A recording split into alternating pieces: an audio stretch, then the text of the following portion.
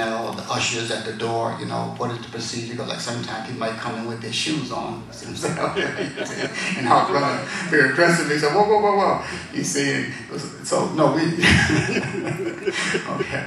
So it's just always good to again when you approach the mosque, just ask what is the procedure? You know, should I cover my head or should I take my shoes off? You know, basically, but. You know, again, they're not places to be feared. They're places where we remember God, we pray, and we worship Allah. We organize charitable events and educational events, you know, and try to help the people, you know. So you should not fear. Are women welcome? Let me add something. I think it's critical. In other words, there's this mystery about the masjid. What do they do there? And the best way to do that is open up the doors and let them in. I remember 1987, you know, we closed down 15 drug houses on this block. It was on the front page of the New York Times. And I remember, I'll never forget this, an African-American Jehovah's Witness, old lady. She came in and she sat down, she said, you know what, I've never been here before. And you know what, and she sat and spoke to me for like 2 hours. And I said, well, I gotta go. So the point is that when we open the doors, if you look at the 79th precinct, which is the precinct in this area, the captain and many of the patrols have been in here. We've had meetings with the police in here, in this masjid. We had meetings with politicians in this masjid. And I think the thing is, the key is all over the nation, when we demystify the masjid by letting them come in, inviting them. I always believe that when people know better, they do better. And so that's what's going on. And that's how you make the people say, you know what? I've been in the masjid before. They're really human beings in there. Well, what about women? Are women welcome? Oh, absolutely. Are you serious? Definitely women are welcome. Everyone is welcome. At the same time, when you're doing your services? Same exact time. I Yes. never see women in them when they're in my home. When we worship, oftentimes in most of the masjids, when we worship, the men is in one area and the women on another area. But then in some masjids, you have the men in front and the women in the back, but they're there and they worship together. That's basic in our religion. In fact, if you go to the masjid in Mecca, you see the men and the women all there together. And that's the masjid in Mecca. Number one mosque. Yeah, also, just, you know, contextually, we live in New York City. There are people visiting mosques every day in New York City. This mosque, I mean, all of us. And I'm really beginning to wonder if there's also a generational thing here. And what I mean by that is that, for instance, at the Mosque of Islamic Brotherhood, where I'm the Imam, we're over in the village of Harlem. Several times a year, we have groups of Christian and Jewish visitors from school-age children up to graduate students who come to the mosque, male and female. We have a relationship with Union Theological Seminary, Interfaith Center of New York. People are constantly coming. And one of the groups that I have that come every year and have been visiting the mosque, this will be their 14th year, is the Covenant of the Sacred Heart School. And these are all 6th graders. And invariably, when I ask these 6th grade girls, how many of you have been in a mosque before? Several hands go up. And when I ask them, well, what mosque have you been in? They've been in mosques in Turkey, you know, all over the world, and in America, and visiting mosques. And I'll say this, that, you know, this is not a phenomenon in the African-American community. And I need to say that also, you know, this strangeness that's kind of an undercurrent here doesn't exist in the African-American community, where the Muslims, there are about 2 million African-American Muslims, our families are Christians. And they constantly come to the mosque for weddings, funerals, and other types of events. So it's just very important for us to get a larger picture here of what's going on in America. Now maybe in Utah or somewhere, it might be a different situation, but certainly not in the big cities. Non-Muslim visitors to mosque is a frequent occurrence in the large cities of America. How successful have these open dialogues been? Are you getting a lot of visitors or people inquiring, asking questions? Well, again, how long have you been doing this? Well, we've been doing it since we've been opening up our masjids. As I was listening to Imam Talib make his comments, every Jummah, which is our Friday prayer, we invite non-Muslims to come participate in our services. And so I know, and I'm sure Imam Siraj does it here, and Imam, we do this in our communities, and this is why we have such good relationships. And this is not new, this dialogue thing. We encourage our congregation to bring your co-workers and the people that you're going to school with, bring them on Friday, so and we have chairs in the back, like you have chairs there, and they listen to the sermons, you see. So we encourage this. And I would just would suggest, like, if just to allay any fears that you have, call the mosque first, or find out, or if you know a Muslim or someone that knows a Muslim, they can take you to the mosque, all right? But it's okay, though. You can almost any mosque. I can't think of no mosque where doors will be closed. But especially, as the Imam mentioned, inside the cities, so again, the mosques are open. And how successful we will be, again, we've always had great success in doing this. And hopefully this week, by being more, we're extending it more and trying to be a little bit more aggressive, just to get Muslims to do it more. Again, that's what the problem is. We're not doing it enough. You know what I'm saying? And so if enough of us begin to do it more, again, it will go a long way in terms of educating the public and again allaying their fears about Muslims in the mosque, what goes on in the mosque. Okay, so this is the idea. So and that's our obligation. We have an obligation to do that. Another sociological aspect is when you have, 2/3 of the Muslim population in America is immigrant in origin. And the nature of being an immigrant is that when you first come to a country, you tend to be kind of insular.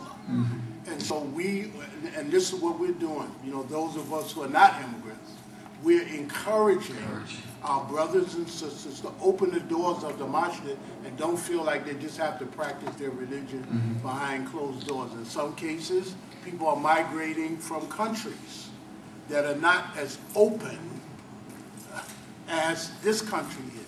So this is all part of a learning process wherein we all learn to be good neighbors together. So you've been doing it for decades, or say the last 10 years or 5 years? This is just the philosophy of a mosque. It varies. We've been doing it for decades. We've been Muslim. Because as the Imam mentioned, many of our families, my mother, as a result of coming in, at my invitation, she became a Muslim before she died. You see what I'm saying? You see? So again, we've always been open since we've been Muslim. Again, this is, we're part of the land. We're sons of the soil, if you will. There's no change. And so again, it was easy for, just like oftentimes people would ask, what kind of problems have you had since 9/11 in terms of your neighbor? None whatsoever. None whatsoever. Our neighbors are the same. They know us already. They know who we are. Because again, we don't live in a vacuum. We're from this country. We are citizens, so we know how to interact with our Christian relatives, neighbors, co-workers without any problem whatsoever. So the mosque has always been open ever since we became Muslim ourselves many decades ago. That's not changed. Now we're trying to, again, expand it more and get other people to become more open with their masjid so that we can educate people, so that we can allay their fears of the mosque and Muslims. The question I would like to ask is, there's a major focus from the non-Muslim community about women, the role of women in Islam. And the misconception is that women are subjugated, oppressed, and so forth. How could you relax those fears in respect to Islam, in respect to the role of women in Islam? Let them come into the mosque and speak to the Muslim women. No, that's all. Yeah, it's always better if the women do that. All right, a lot of times we do it. Then it's almost like wow, that's a man's perspective. But what I'm saying, what is the Islamic, and in other words, what does Islam teach about the role of women in Islam? Let them come in and talk to the women, inshallah. And you held a couple of meetings yesterday. How did those go? Who came? I can comment on that. There were actually 3 of them. There were actually 3 events yesterday. One at the Islamic Cultural Center in Manhattan at 96th Street and 3rd Avenue. which was, I'm sorry Imam Shamsi Ali wasn't here, but the report that we got was that it went very well. Again, that's a mosque that is beginning to build a reputation for having his doors open constantly. There was an open house here, which Imam can comment on. Same thing, went very well. And then also in Manhattan, very interesting, at the Church of St. Paul's and St. Andrews, there was a few of us were there, very well attended gathering of Christians, Muslims, and Jews, very well attended. And that particular church has almost a 20-year history of hosting those type of interfaith events. So we take these 3 events and we think we're off to a good start. One quick thing. I'm going to actually bring one of my assistants here, Brother Abdul Qadir, come up. Let me tell you why I was out of time. I had just gotten back, and we had here a Saturday called Day of Dignity, and from what I understand, about 800 people. So Brother Abdul Qadir, he'll give us a little bit of background. Can you spell your name, please? Abdul, capital A-B-D-U-L, Qadir, capital Q-A-D-I-R. Yeah, Mahaba Bikam. Welcome to you all. Yes, Saturday we had a Day of Dignity, which is an annual event. It's assistance to the poor and needy. And we did service 800 people here. Last year we did 500. This year the target was 800, and the target was reached.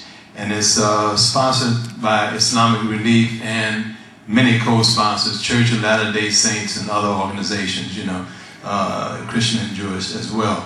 Also, in terms of the open house, we had been doing open houses specifically in this kind of context prior to starting over again, and this will be our 7th year of doing open houses at this time. We've been doing them every year. Now it's gotten to the point that they're so successful that we have determined that we're going to do them every 3 months. So this is the second one that we've done this year. We did one June the 27th. This one's coming up October the 24th. And in our last one, we had, excuse me, we had over 300 people here, and we had 12 people who became Muslims out of that gathering. And so we have people, actually we have people coming here every week to become a Muslim. The Imam just gave somebody their shahada the other day. I think it was Friday or Saturday. It was Saturday. And so it's not really related to 911 as media always asks this question. It's because Allah subhanahu wa ta'ala sends the people here. He is the one who determines who's going to be a Muslim and not any other incident whatsoever. So the people are coming now. They're coming. Our doors are open. Every Friday when we open our doors, we get 1,500 people or more in here. In fact, we don't even have room to put them. We have people that pray outside all year round, rain, snow, whatever, you know. So sorry, but this is the way it is. This masjid is a blessed masjid. We have 26 Muslim businesses in this block right here alone.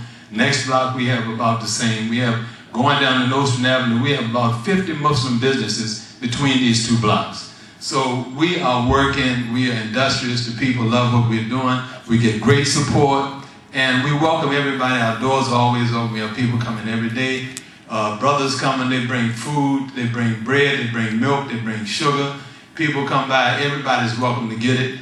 This is not a strange place, this is a beautiful place, it's a welcome place, and the people come, they appreciate our services, and they're welcome to come. And the people of different ethnic groups, I think she was there's a very ethnic She went in. groups here. Kadir. And they're not coming here because of any quote-unquote radical Islamic teaching. They're coming here because it's a place of warmth and a place of reverence. And we strive to make all the mosques like that. So when we saw you last, it was a little bit after 9/11, and that the anti-Islamic fervor sort of reached fever pitch then. How could you characterize the feeling now out there? Basically, we didn't have that kind of backlash, anti-Islam and Muslim and Islamophobia right after 9/11. But now for last couple of months, particularly last 6 months, this Islamophobia is on rise basically, and you know the reasons. Is it still? It still is going on nationwide. There are at least